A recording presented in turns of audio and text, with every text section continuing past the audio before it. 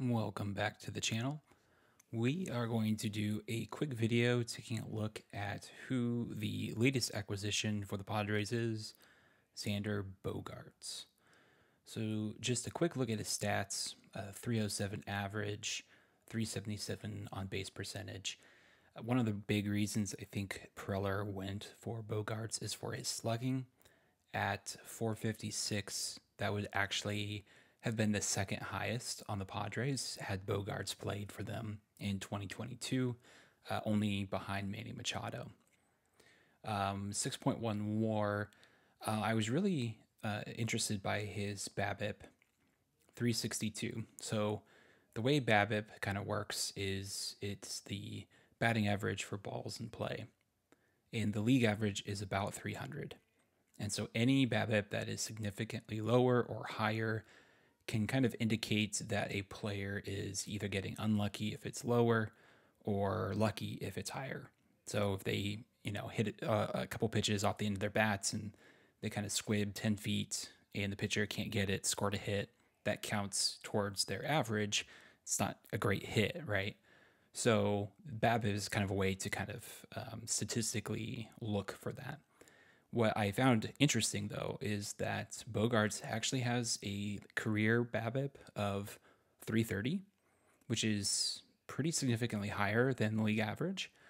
And so his 362 does kind of indicate that his average might drop a little bit when he starts playing for the Padres next year, but probably not too much.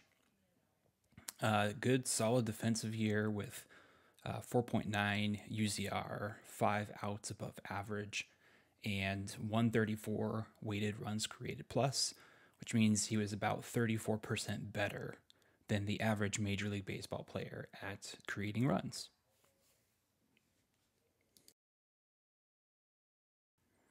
Now, a quick look at his StatCast data. All of these are in percentiles. So if we take a look at his outs above average in the bottom left, you see it's 88th percentile, meaning he was better than 88% of other major leaguers in that StatCast category, which is very good. And one thing to kind of note is that he had a very good defensive year in 2021, and his previous years were not as good. So he made some adjustments. Something happened last year where he really picked up his defensive play. Something to kind of keep in mind with that is his arm strength is quite low. 29th percentile is very low for arm strength for a middle infielder. Other than that, you kind of look at his average exit velocity. 35th percentile is a little lower than I would have expected, given his slugging. Other than that, though, he is a fairly above average hitter, according to StatCast, which is fantastic for the Padres.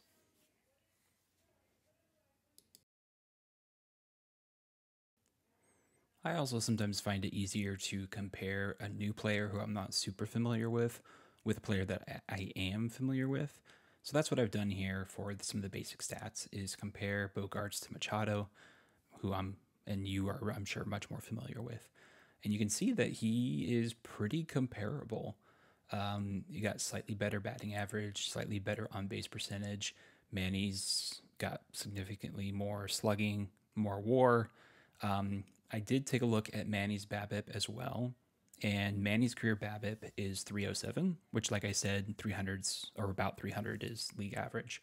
So I also would not expect, or I would not be surprised to see Machado have a little bit dip in his average and on base percentage in 2023. And same with Bogaerts, although his BABIP is over his career higher.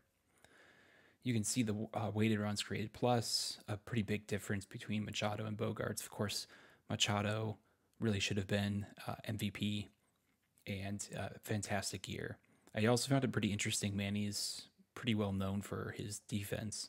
UZR, he's got a negative 0.8, which is pretty bad for someone who's considered a very good defender, although outs above average is much kinder to Manny. But and I know Bogaerts is a shortstop, Manny's third base, so it's not a direct comparison, but it should give you some sense of the kind of quality defense that Bogaerts played last year.